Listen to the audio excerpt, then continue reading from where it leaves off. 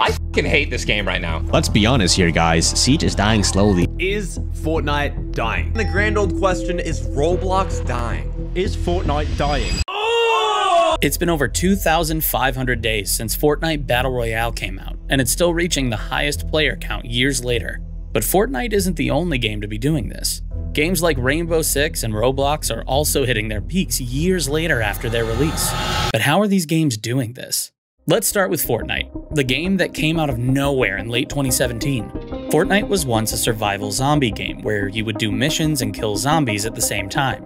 It was certainly unique, but it just didn't seem to keep and get a good player base. Yeah. Scammer get scammed! Scammer get scammed!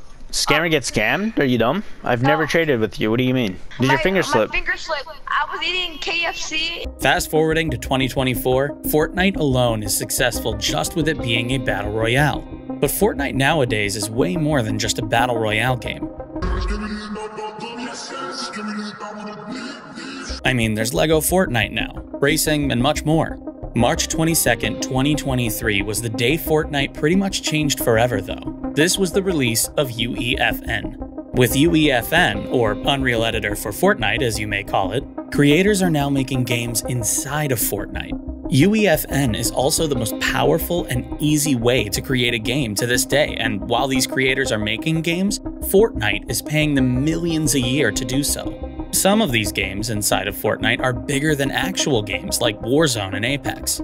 Creative maps including Tilted Zone Wars or Go Goated are getting 50, 70, and even 100k concurrent players at a time.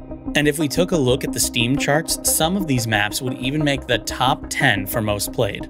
Fortnite also has several servers around the world, and they never really have any issues.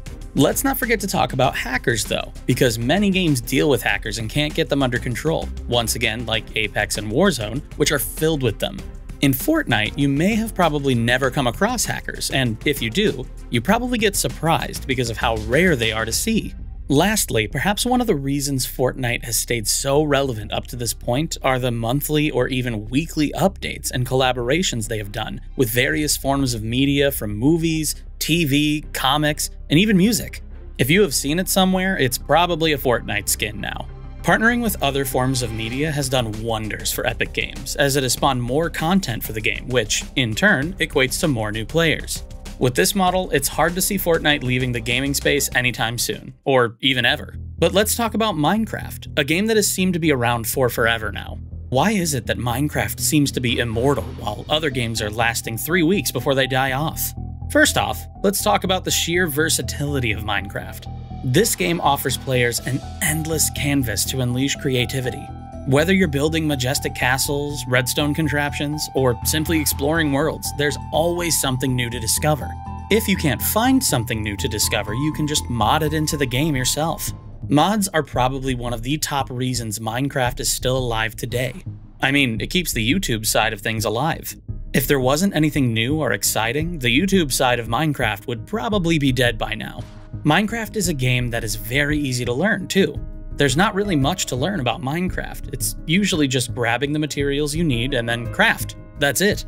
So it makes players of all ages accessible to the game.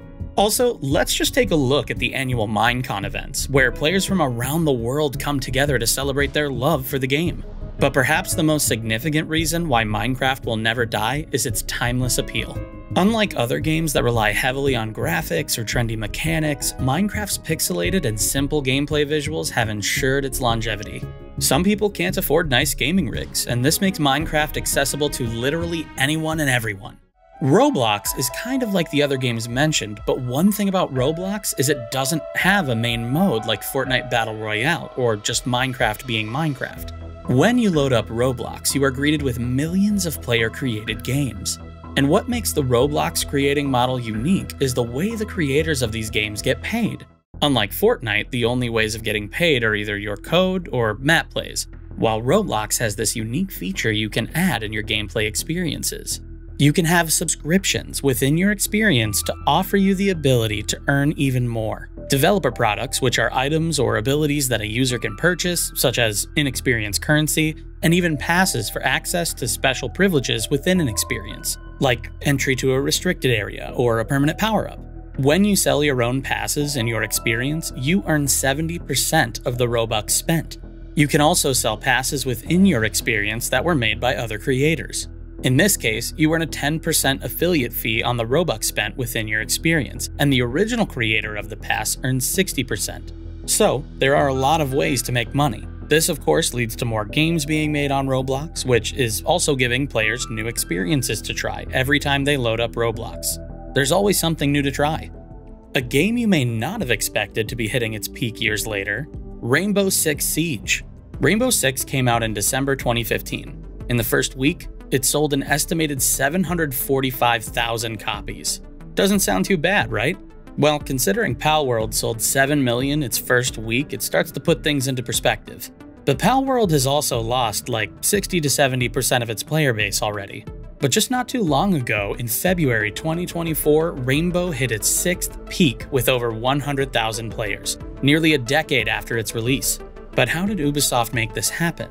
Well, to start, the game is one of the best realistic shooters to ever exist. Everything about it, from game quality, sounds, and gameplay. But what makes it really stand out? The operator system.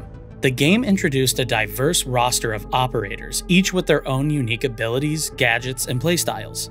This added depth to the gameplay and allowed for various tactics and strategies, keeping the experience fresh and engaging. The real reason it's been hitting its peak this late? Jinxie has been the absolute face of Rainbow Six the past year or so. Honestly, for the past year, he's been the face of Twitch and content creation overall, passing everyone in subs on Twitch by a landslide. He's the main reason the game is so popular today. He's even made content creators play Rainbow Six with him that have never even touched the game before. This is inspiring many people to play the game. It's not free, of course, but Ubisoft has put huge discounts on the game, making it very affordable. We're doing a $50 giveaway at 2K subscribers, so subscribe.